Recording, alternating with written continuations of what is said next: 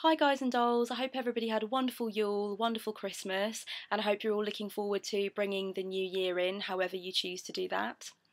I'm shattered today. I've just come back from my sister's house up north where I spent Christmas, so I'm basically having a lazy day, but I just thought I would get up briefly while my boyfriend goes and does some food shopping so I can get this book review in, because I just finished this book yesterday and it's definitely going to be of interest to quite a lot of you here that watch my channel. The book is by Nevill Drury. It's called Wisdom Seekers, The Rise of the New Spirituality, and I loved it. It's about yay thick. Loved it. Finished it last night. The reason I picked the book up initially was because I think I'm quite interested recently in what New Age means to different people and whether or not I would actually choose to place myself and my practices under the New Age moniker. And I'm also quite interested in the fact that New Age has become quite a disparaging term in some circles. Sort of quite a derogatory term, I suppose you could say. And I understand from the perspective of, for example, somebody who follows a religion in the Abrahamic triad, so Islam or Christianity, for example. I can completely understand why a group of very holistic practices which favour both Eastern and Western ideas, which are brought together to kind of allow somebody to craft their own pathway towards God in whatever way they choose. I can understand why that might be threatening or seem kind of wishy-washy or heretical to a Christian or a Muslim, somebody who believes that all of their messages and their lessons about how to live come from one revered prophet who is the Son of God. I can understand why anything under that New Age umbrella might seem kind of sacrilegious to them. But I do think in a broader context as well, with people that are quite smart and normally quite open-minded, New Age has come to mean something a little bit dirty, and I don't really know if I like that, but I think I need to know more about what exactly comes under the New Age umbrella and why we use the term New Age. I mean, for example, I'm a huge fan of Carl Jung and his writings, and I think that Carl Jung is considered to be a New Age figure, but only because he's of interest to New Agers who very much fit into that moniker. He was, I suppose, what you could say, a pioneer of the psyche, so I'm interested to see how he fits in, and I do believe that the New Age community have kind of misinterpreted some of his messages and some of the messages of some other pioneers of the psyche from way back when, so I suppose that's of interest to me as well. The book is fantastic. It goes in chronological order, so it begins very much with talking about the pioneers of the psyche. So they go into psychoanalysis and how it came around and different ideas to do with that, and then on to transpersonal therapy and the forerunners for transpersonal therapy, which is also of great interest to me, and then Gestalt therapy and the Esalen Institute and everything that went on there.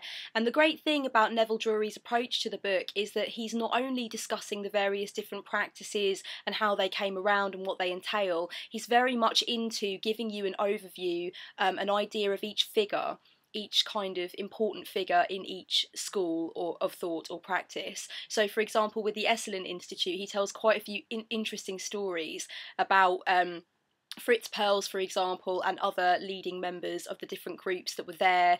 He kind of spins the yarn quite a lot, and he talks not only about the positive points and not only about how revered they were in their day, but also about the low down and dirty facts about them that don't really tend to see the light of day much. So he is quite, he's fair in his portraits of these different people who were involved in the Institute or involved in one practice or another.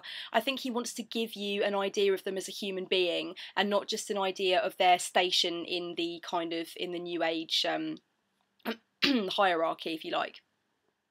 So that was interesting, and then it went on to the psychedelics, which is a huge interest of mine, and figures such as Timothy Leary and stuff like that. So it really does go kind of in a chronological order that you can understand. You can see how each stage kind of moved on into the next one, and it is kind of quite all-encompassing, and as I said, the figures do have quite a large part to play in it. I learned quite a few new practices and came to an understanding about quite a few new schools of thought whilst reading this. Like one, I can't remember, I think I've got it noted down here. Yeah, there's something that Groff came up with in the mid-70s when LSD became kind of politically untenable. He wanted to find different ways of experiencing the same sensation. So he came up with this thing called holotropic breath therapy, which I've never heard of, had no idea anybody was doing. I think it has, it's kind of a mixture of the isolation chambers that were invented and a few other things as well to do with using your breathing and the way you breathe to achieve an altered state of consciousness. So I'm quite interested in that kind of thing. So there's quite a lot of stuff that it brought out of the woodwork for me that I didn't know was going on and I didn't know was a thing. So I have a lot of further research to do, and the notes section in the book is very, very comprehensive. It has absolutely every single bit of bibliography you would need in there. Yeah, he's really included it all. So he's drawn from a lot of different sources. So there's a lot of research for me to go on and do, and that is the kind of book that I like. When I'm looking for an all-encompassing study on something, you know, I want to learn something from the get-go to where it is now, then I really like to have a lot of further research to do, because obviously a book of this length won't cut it, but if a book of this length can give me a fantastic overview, then it's done its job. And I would say that Nevill Drury has definitely done his job with this book for sure. He also has a chapter on the link up between science and spirituality, its very difficult relationship, and that goes into things like behaviourism and reductive thought versus quantum theory, if you're interested in that kind of thing. I'm teetering on the brink of becoming very interested in that kind of thing. My boyfriend is worlds ahead of me in that way, so there are a lot of questions that I could put to him as a result of reading that chapter that I think would be quite interesting. But it's just basically about different ways of seeing the world, and the two different ways that the two different schools of science, if you like, choose to think about space and time, and whether or not these constructs are solid and linear and definite, or whether or not they are actually from consciousness. So that was interesting. I think you could take it as deep as you wanted to, but again, it's a great springboard. This book is a fantastic springboard. Every single chapter will give you a lot more to go on and research in depth, you know. It's not going to give you the absolute 101 stuff on Jung. It's going to give you a few paragraphs, and it's going to give you how it ties into New Age thought now, and then maybe a little bit on his grappling that he had with Freud.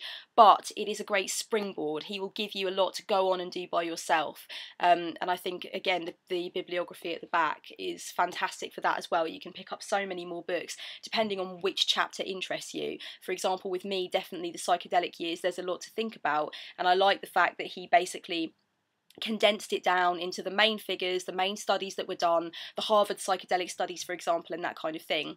So that was fantastic for me, because it just reminds me, it gives me an overview of what my interest is, and then I can go on from there, and I can kind of delve into lots of other little nuggets of wisdom that I didn't know before, or figures that I wasn't aware of before. So that's the kind of book that I really love to read. Some parts of the book are sceptical, which I like, because I was kind of wondering whether or not his tone was going to be entirely celebratory, or whether there were going to be any kind of gripes that he had with various different areas of the New Age community. And I noticed that when it came to things like mediums and channeling, there was a little bit of scepticism there, and I don't think that it was necessarily cruel or malicious, and I don't think that it was overt. It certainly didn't colour the tone of the book at all. He doesn't have an agenda, that's what I would say. He's definitely very open to the whole of the landscape of New Age thought, and I don't think that he's trying to come across with a very strong and distinct idea that he wants you to swallow.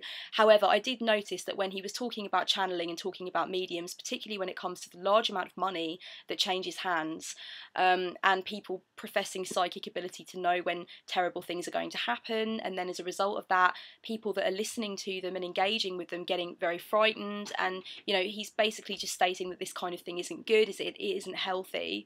And with the mediums, I think he just had a concern about the sheer amount of money that changes hands.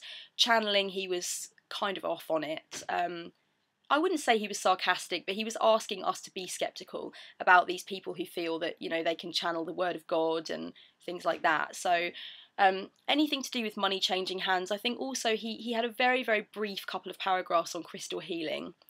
And he did mention that it's very important to note, when you're looking into crystal healing within the New Age community, that crystals cost a pretty penny. So we need to be constantly looking at what we're getting for our money, what the investment is overall, what we really believe about what crystals can do, what they've scientifically been proven to do. And I think, again, that skepticism It's not cynical. I don't think it's necessarily meant to pull any punches. I think it's just healthy skepticism. He's asking you to kind of be clear about that kind of thing in your own mind. So yeah, that interested me with the crystal healing thing, that he was a little bit more skeptical, kind of put his celebratory feeling on the back burner a little bit for that.